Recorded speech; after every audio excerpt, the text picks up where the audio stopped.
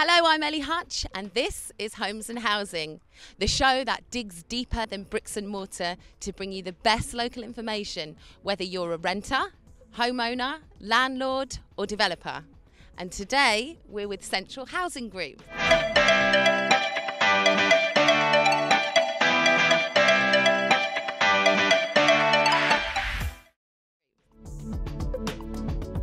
Now, this Barnet-based company utilises its guaranteed rental scheme to provide landlords with an assured and reliable way to let their property. And let's face it, after the year that's just passed, many landlords have faced secure rent challenges. So I have a few questions for the director, Ramesh, to find out why this is and to see if next year might look a bit more rosy.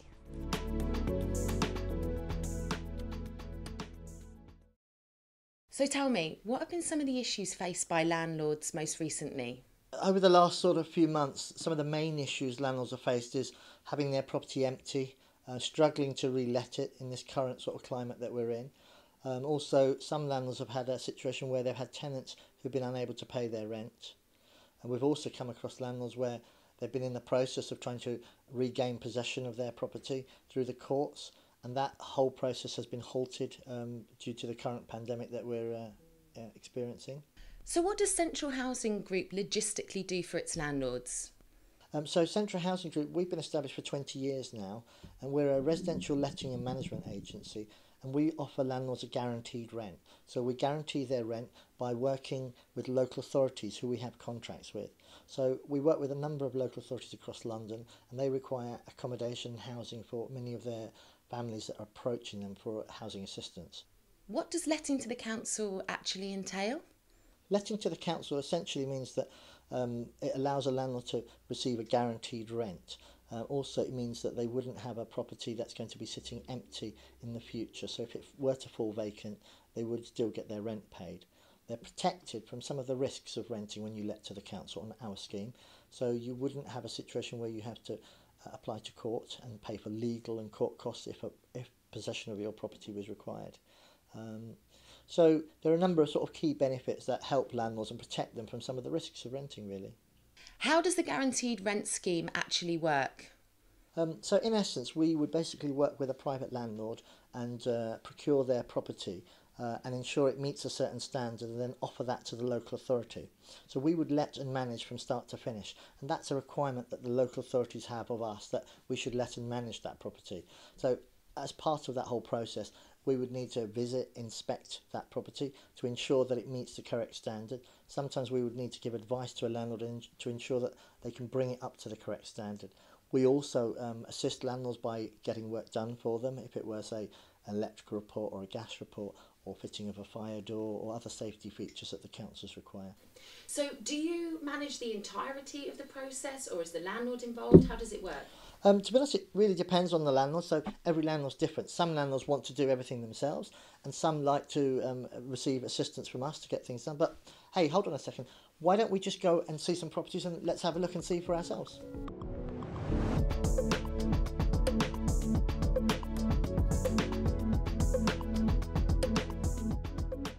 Right, so here we are. We're at a 3-bedroom, first floor, purpose-built maisonette, Pen Court in Colindale, London NW9. It's amazing, actually, having a look around. It's really spacious. How did you come to be involved in this? How did this come to Central Housing Group? Well, we spend effort and time promoting ourselves on the internet through Google and SEO of our website. And so we were contacted by the owners. They were in the process of purchasing the property. And so whilst they'd identified the purchase of it, they contacted us because they wanted us to get involved in the potential letting of it. But let me show you around some of the things that we've focused on and we asked the landlords to carry out. Perfect. If we look above in the hallway here, we've got a smoke alarm. Yeah. And this is a mains powered smoke alarm which is fixed to the mains electrical wiring. Also, you can see here we've got a loft hatch. Oh yeah, I can see that now. Hang on, both sides locked. Why is this? Well, essentially for tenant safety, because we don't want to allow tenants access to loft areas in case they're not boarded, if they're not safe. And so it's a safety issue, really. We wouldn't want them to have an accident. We had to test the electrical installation. As you can see here, this is the fuse box. This has been tested to the latest electrical standards to make sure it's safe, and a certificate has been provided to confirm such. Amazing. So I love cooking, So can the next room we look at be the kitchen, please? Absolutely, let's go and have a look at the kitchen. Okay. So this is the kitchen. As you can see over here, this is a half-hour rated fire door that we asked the landlords to fit. It's got an overhead door closer, heat and smoke strips, 3 steel hinges, handle and latch. This is the specification that's required when we fit a fire door in a property with the local authorities. And then over here you will see we have a carbon monoxide alarm because the boiler and the gas hob are located in this room, so it's essential that we have carbon monoxide alarm to protection of the tenant. So above here we have the heat detector, and this is linked to the smoke alarm that we've already fitted. So if there was a fire in another part of the building, this would trigger and go off. Oh, excellent. Or vice versa. If this room got very hot, it would trigger the other smoke alarms to start beeping at the same time for safety. I see. Okay. And I noticed my hand's quite close to the fridge. Is it regular for landlords to have to provide white goods? And if so, how are they checked for safety? Sure. The minimum requirement that we require is a fridge, freezer and a cooker, oven, hob, extractor, or a gas separate freestanding gas or electrical cooker. All these appliances must be tested, and that's called a PAT test, portable appliance test. So we ensure they're tested when we take a property on. Okay. So over here we have a fire blanket and a fire extinguisher. These again are things that are required by the local authorities for the tenant safety. I would have thought the fire extinguisher, but I would never, if I were a landlord, have thought a fire blanket. So these are all things that you advise. And that are required when we take a property on, yes. Okay, amazing. Right, shall we go and have a look at the lounge? I'd love to.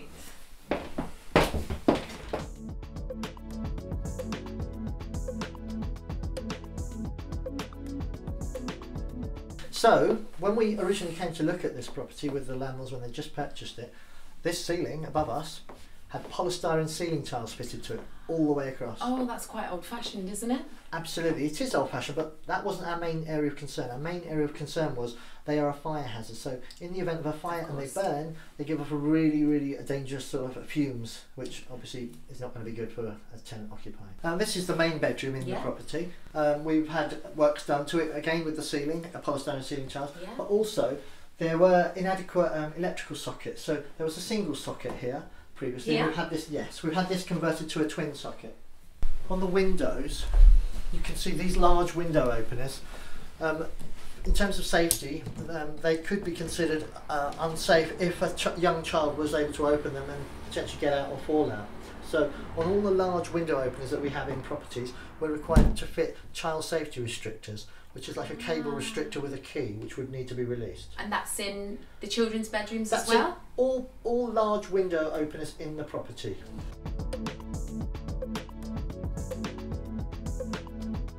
Here we are in the bathroom.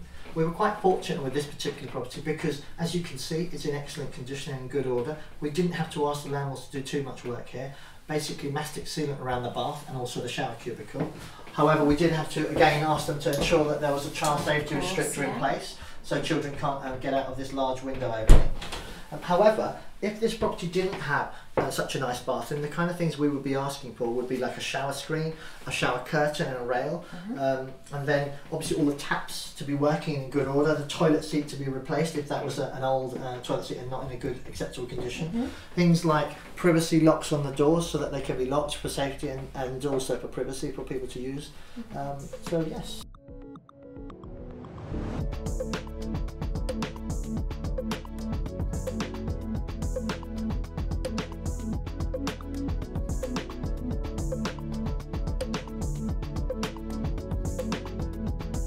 So here we are in property 2, can you talk me through it? Yes, absolutely. So we're here in a 3-bedroom, first floor, purpose-built masonette, which is in Hendon, NW4, Ravenshurst Avenue. What's your involvement been from the letting perspective? Well, with this particular property, we were contacted by the landlords who live overseas, and they contacted us to find out a little bit how we worked and what we did, and our guaranteed rent scheme. We came, inspected, had a look, and advised them of the kind of works that needed to be done. Because they were living overseas, they weren't local, they asked us to carry out all the works that were required to bring it up to the standard for the council. So we're in the hallway here at the moment. So one of the things that we had to do is fit a mains powered smoke alarm, as you can see on the ceiling there. Also to lock off the loft hatches again for safety. Oh yeah, that's a tiny loft. It's just a tiny loft hatch, absolutely. And there's another one in the other part of the building as well. I see. Look at these high ceilings. You can definitely tell we're in an older building. Absolutely, yeah. So what's this room in here? We had to put underlaying carpet throughout on the first floor. So all of the carpet's brand new? Okay. So prior to us taking the property on, it had stripped floorboards which had large gaps on it, little splinters, nails sticking out of it. So these are all health and safety things which aren't practical and suitable for where you've got families with young children. So we also redecorated all the walls and the woodwork. And also with these windows here, we had a situation where there was misting, so there was moisture getting inside the seals of the window panes. So the glass had to be replaced because it's vacuum sealed glass. That stops for moisture getting in. Okay, so here we are, bedroom 2, same sort of thing, redecoration, flooring done again. Also I wanted to just quickly show you the window. We had to put child safety window restrictors here to stop the window opening fully for safety. Yeah. And also we did actually have to put nets and heavy curtains on these particular windows for the landlord. What stuff I'd like to really show you is in the kitchen and in the bathroom, so shall we head over there? Excellent. Okay, so we're about to enter the kitchen, and this is the fire door from the lounge entering the kitchen. As you can see, again, an overhead door closer, 3 steel hinges, and you've got the handle and latch and a heat and smoke strips to close the door.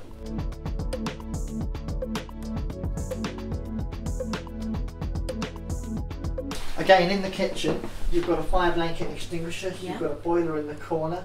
You've got here, we were actually required to fit new windows, so a new window to this wing here, and also in the bathroom next door, and also the back door leading to the garden.